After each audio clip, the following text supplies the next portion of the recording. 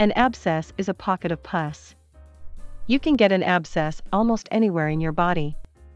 When an area of your body becomes infected, your body's immune system tries to fight the infection. White blood cells go to the infected area, collect within the damaged tissue, and cause inflammation. During this process, pus forms. Pus is a mixture of living and dead white blood cells, germs, and dead tissue.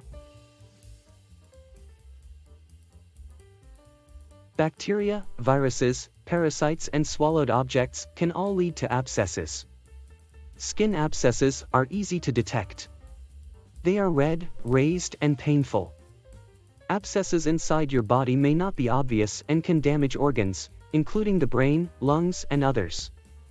Treatments include drainage and antibiotics.